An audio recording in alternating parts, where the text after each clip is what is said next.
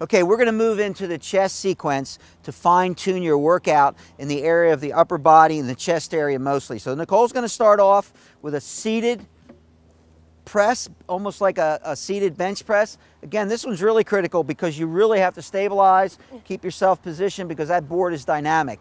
So bilaterally, and again, there's not, you really have to control that. It would be like doing almost like a dumbbell press. Move right into a one-arm press.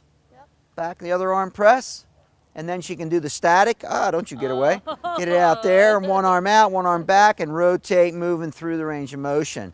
There you go. And then by going down or up, we handle the different areas of the chest muscles. Again, great for the ladies. It's a great support mechanism for the bust line. For the guys to get that ripped chest so that next summer you...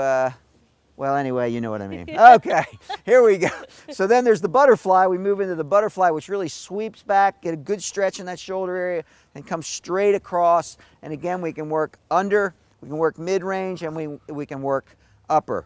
Simple change in the incline increases or decreases the resistance. Okay, just again, switching to the side.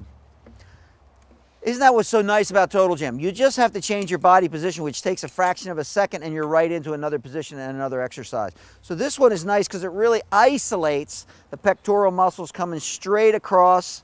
You get a good range of motion, and you can get a little bit of rotation into that, working through the range of motion.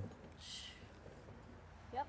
Okay, let's do some, we can do some incline push-ups, presses, however you want to call them, with the dynamic board, and then we'll show them how to do it with the wing down there. So again, push-ups, the higher you go on this one, it's going to be a little easier, and then as we progress down the incline, it's going to increase the workload that we're doing. The other thing is it's nice because, again, that board has to be stabilized, so you can move your hands in different positions, and in effect, different areas of the chest area, and also give you that versatility and variety. Again, using your wing that comes with the Total Gym, or there's an additional press bar. There's also the dip bars for working triceps and shoulders, but she can do her presses from here. And again, on the knees makes it a little easier, scooting up into the full press on your toes. Again, that board is a little dynamic. And then from here, when you were doing your fine-tuning of your shoulders, you can also, from here, move into your shoulder workout. We're just going to show you how to do it just by moving down and doing the press, kind of like a barbell press, but with no compression on your lower back. Work your shoulders and your triceps. Kind of a nice progression from your chest workout. All right, we're ready to move on. We're going to see you in the next sequence.